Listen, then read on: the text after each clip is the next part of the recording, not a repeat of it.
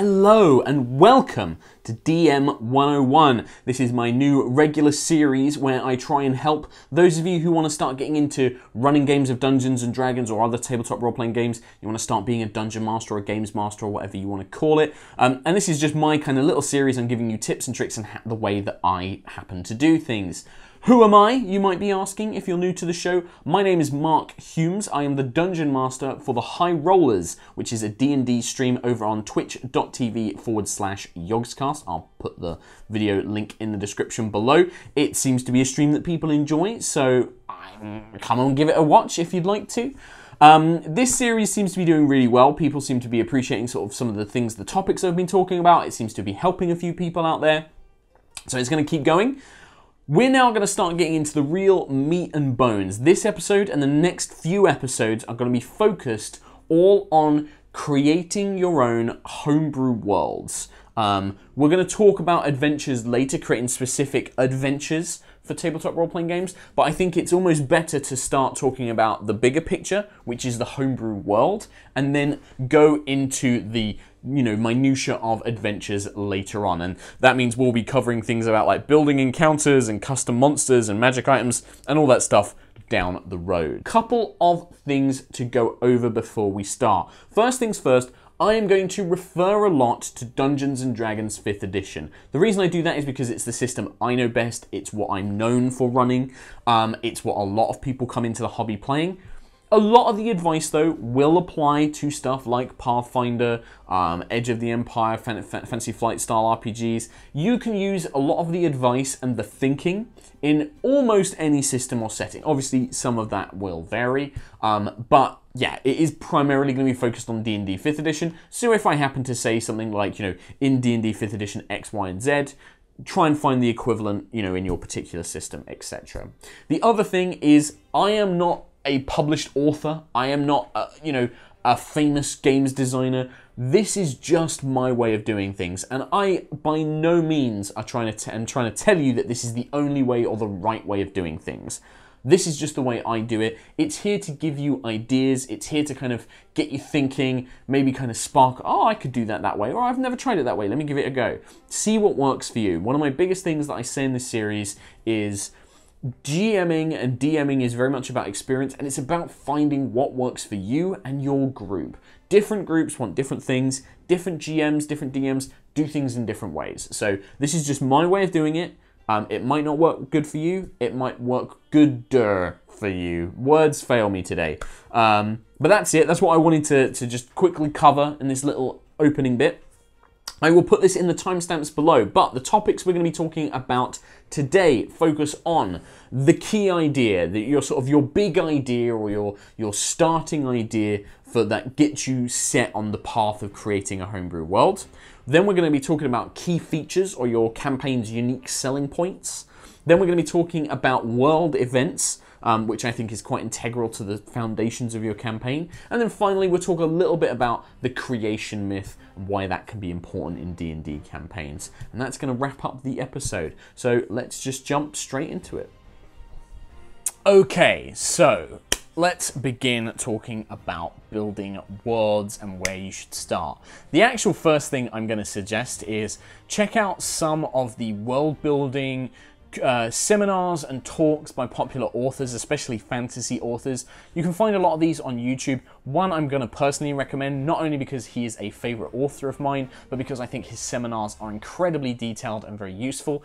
Look for Brandon Sanderson's seminars on creative writing and world building. Most of these you can find on YouTube, and they're actually where a lot of the stuff I'm going to talk about in the next few episodes comes from. It's all stuff that I've learned from him or from other GMs and things like that. With that out of the way, where do we begin? For me, most of my Dungeons & Dragons campaigns have begun with an idea. Now, you might be thinking that's an idea for an epic story, something of like, yeah, this is going to happen, and this is going to happen, and this is going to happen, and this is going to happen. And that's not true for me. Often, my ideas for campaigns come from much more mundane things. It might be the idea of a particular villain. It might be the idea of a government or a city and how it's run. It might be the idea of a natural phenomenon or a landmark. I'm trying to think of what they're called. Natural wonder, if you're going to use the Civ terminology. It might be something like that. It might also be an event or things like that, a particular war. It could be something like the Lightfall campaign for HighRollers, for example. The whole idea of that campaign, the starting point of that campaign, came from thinking, what if there was this cool magical disaster? A magical natural disaster that occurred. That's kind of an interesting thought. What could that be? What could have happened before then? And this is where those ideas, for me, form the best kind of starting point as a campaign, because you come up with a villain and you might start asking questions like, okay, well, what's this villain trying to accomplish? If that's what that villain's trying to accomplish, what kind of world do they live in? What led them to want to have those ambitions? Well, where did this villain grow up? Who were their parents? Why did they turn out this way? If it starts with a natural event, it's like, well, what consequences did that have? What did people do before this new technology was discovered? Before this, why is that city built there? Who does this city trade with? Who has this city been at war with? If this city is wonderful because it's built on a fantastic resource, people would surely come after it, right? Well, who's coming after it? Why? Who lives close enough by? To me, and I'll talk about this a bit later, but questions and their answers, that is where world building comes from. When you start taking an idea and you start asking questions and answering it, and you write out the answer, or maybe you put it in a little note, or you start just thinking about it, you start to get the ball process rolling. And really, that initial idea can be anything. A lot of people, I think, make the, not necessarily mistake, but they have the misconception that if you want to create a D&D campaign world, or a homebrew world, or a fantasy fiction world, you've got to have this incredibly detailed map in your head, and you've got to know where everything goes, and you've got to have this cool story of the beginning, the middle, the end, and how it's all going to play out, and how it's all going to connect, and all the little twists and turns that you're going to have along the way. And honestly, from my experience, that is not the case. That is the case for some fantasy authors, but remember, writing a D&D campaign isn't writing a novel. You're not writing a book. You are creating a world that a bunch of other people are going to make decisions in. So the most important thing you can do is to give them a very detailed, very rich world that those actions and those events that they do will matter in. And to me, that means you can start with pretty much anything. And you don't have to have it all figured out to begin with either. You can make up a lot of detail as you go. You can fill out the world with extra details and cities and places and locations.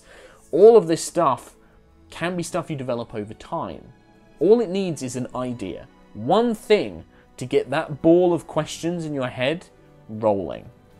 Once you've got that, it's just a case of filling out the details. Once you've got that idea, once you've started the ball rolling on those questions and you're coming up with more and more things, you're on your way to creating that world. One thing which might be worthwhile you doing while you're in that initial idea stage is start to think in a bigger scope. Once you've kind of got the ball rolling, you're starting to ask yourself questions.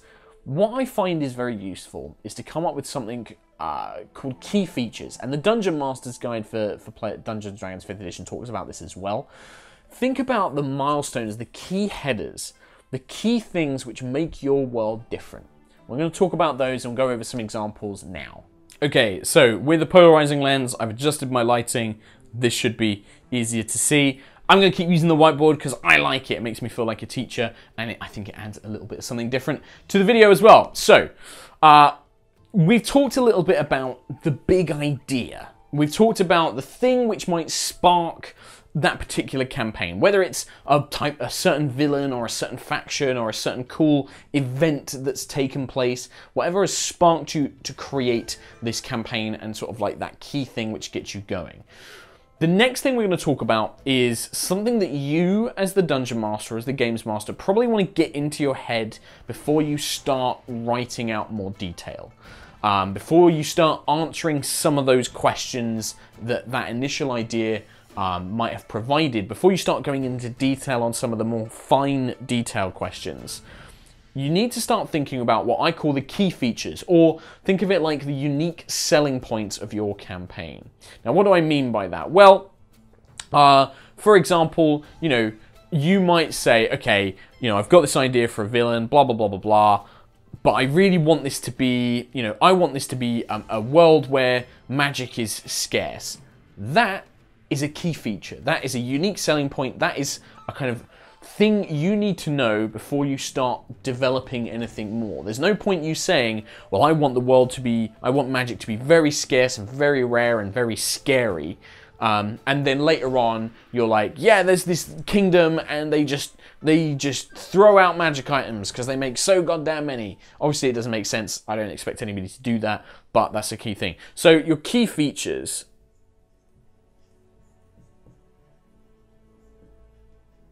are basically sort of one-line USPs. Unique selling points. Things that make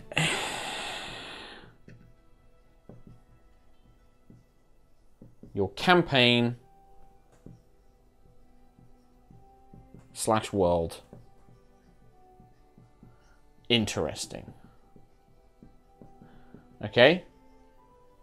That's what we're really talking about here. So it might be that, yeah, this could be things like, example, magic is rare and scary. It's not the most original one, but that's okay. It's just that is a key feature of your world. Magic is rare, magic is scary. It could be the gods walk among us. Okay? Things like this, things that shape and define some fundamental natures about the world itself. But it can be more specific than this as well. It doesn't just have to be as broad as those two options there. So, can be broad, can be specific. To give you some examples of this one, I'm trying to think here. So, it could be, I'm trying to think. So the Eberron campaign setting, created by Keith Baker and Wizards of the Coast, one of that's kind of unique selling points was, magic is readily available. Magic is technology, basically. Minor conveniences are replaced by magical invention. They have things like lightning trains and airships and lighting, and it's got this kind of almost like magipunk feel to it, right? That is a very broad key feature.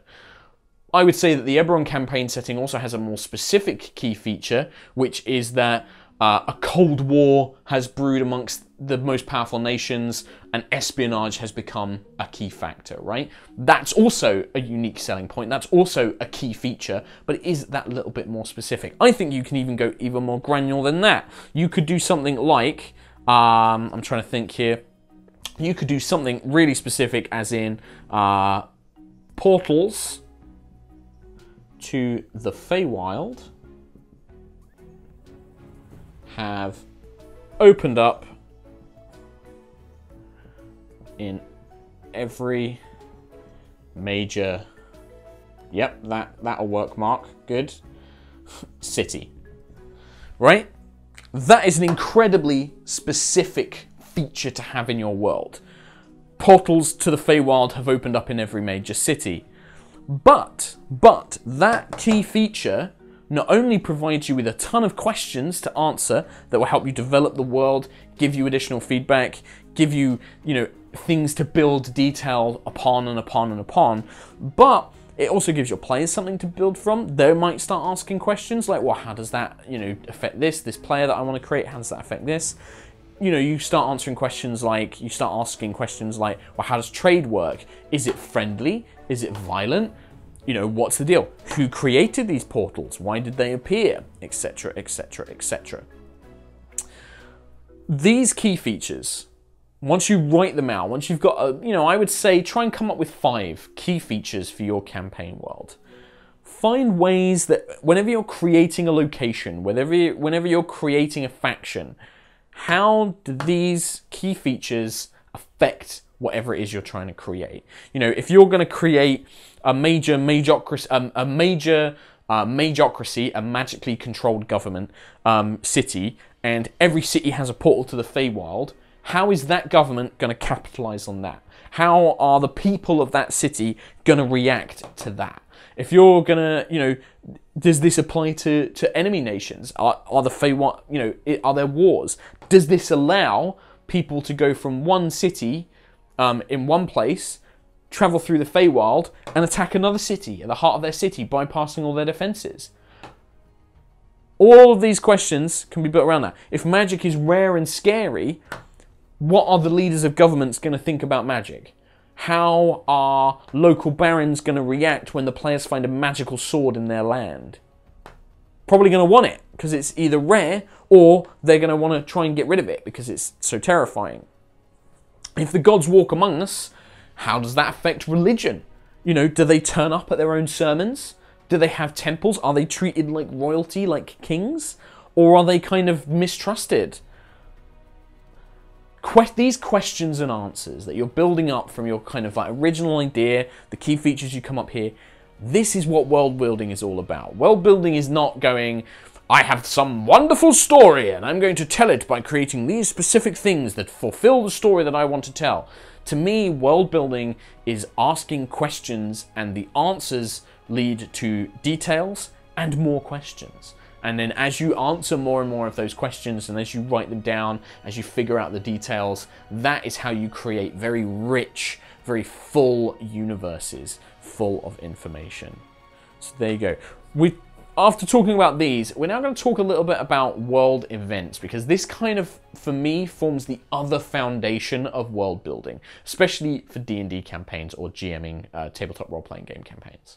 So we've just talked about the key features, your unique selling points, and your major idea that might spark the kind of thing to get you started on this campaign process. But what's the next step? Well, if you've got those ideas, those kind of main sort of big headers that you can kind of develop things from, it's time to start thinking more detail. We talked a little bit about asking questions and how those answers will, begin to shape the details of the world. One thing I like to do, and one of the early things I work on which helps me form the foundations of a campaign, is thinking about major world events. Now, what I'm talking about here is effectively a timeline of the biggest, most important events that have shaped your world to the point that it is currently at before your actual adventures, before your sessions begin. Unless you're playing in a campaign where the players are, brand new frontiersmen in a strange land that has no history or claims or staked on it, which I think would be pretty rare and pretty unusual to do, you are going to have a land that has history. And history is shaped by events. Think about our real world. What are the biggest things that have shaped the way that we live today? Technological advancements, changes in government, wars, natural disasters. All of these things basically lead to huge upheavals in culture, geography, borders, actual people and the way that they develop. These things really do matter, and they can breathe that sense of life and depth into that world that a lot of people seem to don't quite know how to convey in their games. The Dungeon Master's Guide for 5th edition Dungeons and Dragons, I've got it here. Actually, good old lighting there. Whoa, ghost, spooky ghost. The Dungeon Master's Guide for D&D 5th edition actually has a whole chapter on this. It's on page 27, it begins. They call it campaign events. But there are tons of ideas in here for things that you could use. The rise and fall of a leader or an era. You've got cataclysmic disasters. assaults or invasions, rebellions, revolutions, extinctions, new organizations, discoveries, expansion, invention, omens, prophecies, and myths and legends. All of those things are really good, and I highly recommend having a read through of that chapter if you've not done so already. Because those world events, these big sort of bucket items, these header items, they will not only spark more questions that you can detail out, which will add that richness of lore to your world's history, but they will start giving you plot hooks for down the road when you're writing adventures or magic items and everything else, those little more specific things. How many of these world events should you do? Well, that really depends. I wouldn't say you need to go overboard. You don't need to do 3,000 years worth of, every little major event that's happened. It doesn't need to be real world history. You're not a published author. You're not, trying to create, a world's history, an encyclopedia here. What you're trying to do is create yourself major events that help you structure the way the world has changed. What I would say is, off the top of my head, when I think about the sort of things I do, anywhere between, I would say, 8 to maybe 15 or 16 major events throughout history. You could do less, but if you do less, I would suggest making your world quite new, because it wouldn't really make sense that you would have such a long period. Or, no, let me change that. If you do have less, either make your world quite new or have a good reason why history hasn't changed much. An example of this that I did was for the HighRollers Lightfall campaign. There was a, magical comet that passed through every 100 years, and it blessed the land. That made it so that disease was really difficult, that undead and monsters, basically couldn't be awoken, so they didn't really threaten the populace. It made the people happy, it helped grow food, and really that lasted, I think I had it last for like 1,200 years. That means that really there was no cause for conflict, there were no natural disasters, there were no invasions, there were no wars, that sort of thing, because everybody had what they needed. That was my kind of excuse for not anything really changing, which is a good way of preventing from technology of advancing too far forward, kind of having people rely on certain things, etc., etc. So that's one thing to think about in terms of just sheer numbers. Just trying to think really. One piece of advice I would give you though, and the DMG backs me up on this, is to have a major event happen just before the campaign begins. So if you think your timeline, you've got like world's creation, and then this is where the player characters start going on their adventures, I would have a major event happen really close. The reason for this is because having a major event so close to the campaign beginning, gives an event that your characters might want to include in their backstories. They might want to have their characters, influenced by, or they can ask questions about how they dealt with it, and that can help them develop their character a little bit further. But it also provides a driving force for the campaign. Think about the gold rush of America. When it was discovered that this particular land was rich in this very valuable resource, it sparked everybody to get up and go there, and they built towns, and they had problems with banditry, and they had all these different issues going on, but it kind of created this surge of activity, and that's what you're looking for. If you have a new tyrannical government take over the major landscapes of your campaign setting, boom, suddenly your characters might be, well, we want to be rebels, we want to be trying to fight against the tyranny. Maybe they're agents of the tyrannical lords who are beginning to question things. All of these things provide more questions, more possibilities that you can then build on later. So it provides that driving onus, that driving force to keep things shook up. The DMG says another thing about world events, which I happen to agree with, and that is that you should have another major event take place in the middle of the campaign, and then another major event happen near the end of the campaign.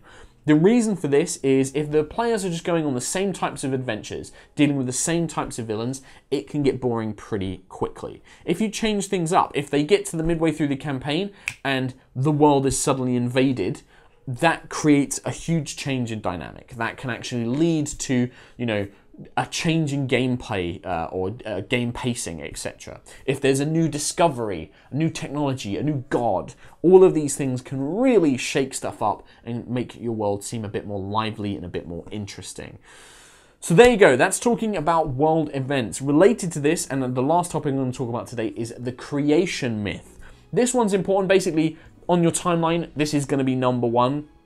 I think it's particularly useful, especially if you've got things like gods and magic in your campaign, so we're going to talk a little bit about that.